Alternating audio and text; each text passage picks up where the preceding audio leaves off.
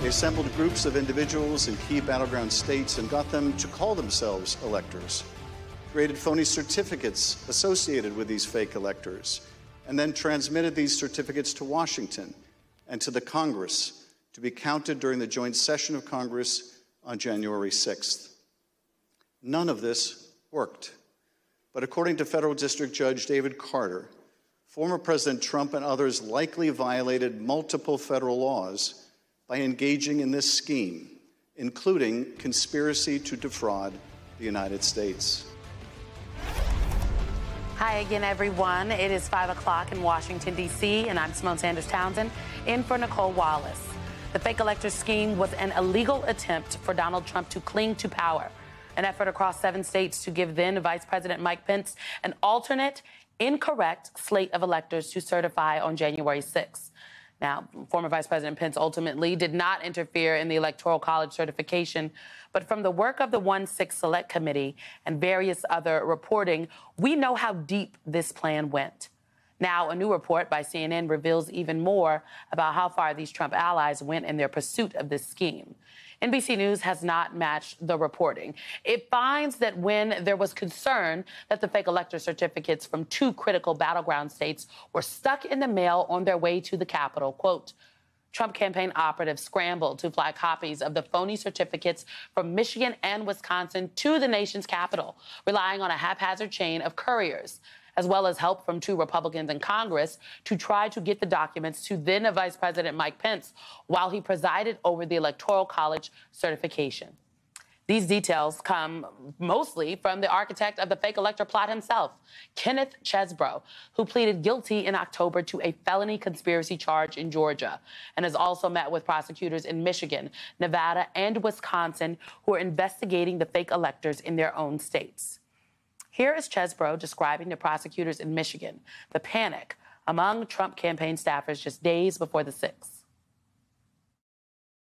Oh, he was checking the tracking. These are the tracking. Okay. And the thing is, what's even more alarming is the whole point of the archive is getting 2, is that 1 is reserved for the President and Senate in case there's a problem with the mail. And it hadn't gotten to the archivist either. So the logical backup was not available. So, yeah, so the General Counsel of the campaign was alarmed and was chartering, well, they didn't have to charter a jet, but they did commercial. I mean, no, so that says that in the email. I forget if they chartered, but that's, this is like, so this is a high level decision to get the Michigan and Wisconsin votes there. And they had to enlist a U.S. senator to try to expedite it to get it to Pence in time. The senator he's referring to, Republican Senator Ron Johnson of Wisconsin, who, when asked for comment by CNN, reiterated his previous comments, which said, my involvement in that attempt to deliver spanned the course of a couple seconds, and that in the end, those electors were not delivered. This new reporting providing a window into the last-ditch anti-democratic attempts by Trump allies to keep the former president in power despite his election defeat. Ones that Special Counsel Jack Smith emphasizes in his indictment, where he charged Trump with conspiracy to defraud the country and obstruct the peaceful transfer of power. And that is where we start this hour with former Congressman from Florida, MSNBC political analyst David Jolly, former Federal Prosecutor and NBC News legal analyst Paul Butler, say that 5 times, Paul, and former FBI counterintelligence agent Peter Strzok, and also the president of the National Action Network and host of Politics Nation here on MSNBC, the great Reverend Al Sharpton. David, talk about the links. I mean, this reporting from CNN is just stunning. The links that the Trump campaign went to, the Trump allies, in order to have these fake elector certificates at the Capitol on January 6th. Yeah, Symone, first, something that I don't think we've ever really focused on. How dirty is Ron Johnson in all of this, right? I mean, he does all these interviews. He kind of plays up his whole, I was protecting the election integrity, but he was very much involved in this. I mean, Ron Johnson kind of sitting in the U.S. Senate as one of the chief conspirators is something that I think we often overlook. But I also think all of this information, from the phone calls that were made to the election canvassers in Michigan, to this effort for how we shuttle a slate of alternate electors to the U.S. Senate, it all actually goes to defeat the fundamental claim and defense of Donald Trump. Recall Donald Trump's immunity claim, the one that he lost in the D.C. Circuit that Jack Smith once heard in the Supreme Court and ultimately will be. It is that somehow Donald Trump was engaged in activities related to the outer perimeter of the presidency. That's not this. It is, you could picture a world in which the president is interested in fair and free elections and the administration of fair elections. But in that case, a president would do what we saw kind of with Bush and Gore, though they weren't presidents. They would have their James Baker or their Warren Christopher ensuring that the proper administration of elections had happened. That's not this. This is the direct influence of a president trying to rig elections in Georgia and Michigan and Wisconsin and other states to get himself more votes. And I think all of this information, all of these details ultimately serve to defeat the fundamental defense of Donald Trump, which is somehow he was engaged in a presidential act and therefore immune. No, he wasn't. All of this information suggests it's not. It's just so undemocratic.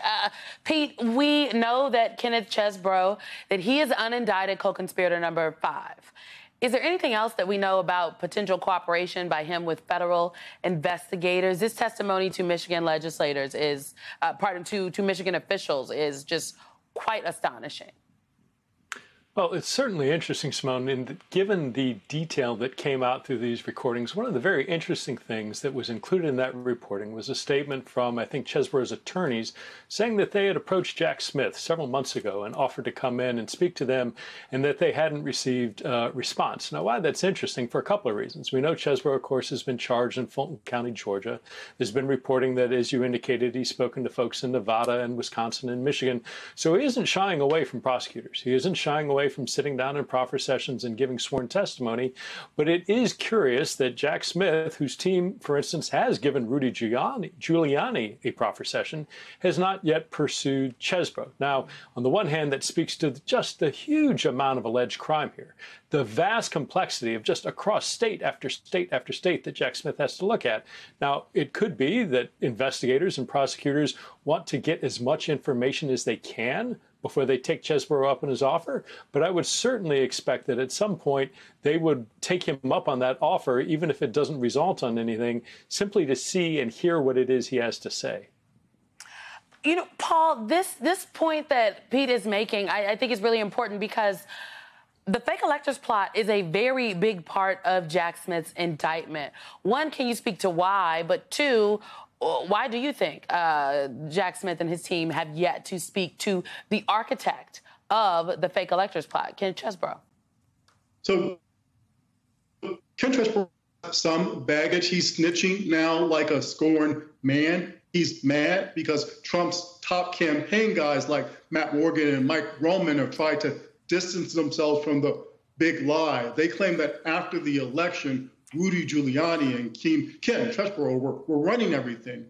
But Chesebro's like, he's like, well, if I'm going down, I'm taking everybody else with me. So that's why we're getting all these juicy details. But look, Symone, Jack Smith already knows all of this. He really needs this trial to happen before Election Day. That's why his federal election interference case focused on the person who was most culpable, former President Trump. That's why there's only one defendant and only 4 counts. But Chesebro is an unindicted co-conspirator in the federal election interference case. He could be charged later. That's why his attorneys are right now reaching out, trying to make a deal. You know, Reverend Sharpton, I want you to listen to more of what Chesebro has to say. He's talking to prosecutors again in Michigan. He finds Representative Perry, whoever was in Pennsylvania, and who gets a staffer to agree to meet us at like 3:45 p.m. And so, and I don't know why we did that. So Mike Brown, you know, I had the Wisconsin stuff, Mike Brown had the Michigan stuff. We walked to the Longworth office building, and the guy with Perry, or whatever his name is, and some other fellow that were like staff members of in the House, took them and said, we're going to walk them over to the Senate and give it to a Senate staffer, or I guess it was a Senate staffer for Johnson. And so that's how, I don't know why logistically we didn't take it directly to Johnson, but that's how we did it. Rev, how alarmed are you that at least one member of the House and one senator were also involved in this very illegal scheme? It is extremely alarming because we're seeing people that actively try to undermine the due decision that was made by voters. I think it is also interesting that we see these reports come out as the Supreme Court now is having to deal with what has happened in terms of Maine taking Trump off the ballot and Colorado. So don't forget, all these schemes were corresponding with January 6th to stop the certification. The more this comes out, I think the more the Supreme Court has to look at this was an active attempt to create a false set of electors to undermine and in many ways, therefore, deny the American public of an election, a due process election, which is an insurrection. How in the face of all of this, it becomes more and more difficult for the Supreme Court to come back and say, we don't know if there was an insurrection here, and the 14th Amendment and third section or fourth section doesn't apply. When there's an elaborate scheme that clearly went all the way up to Donald Trump, who led the January 6th march and rally and said, meet me over there. This was because that was all to be combined with what we're hearing now to stop Mike Pence from having the election or the certification on that day. This all comes together. We have to make sure we understand we're not talking about isolated incidents here.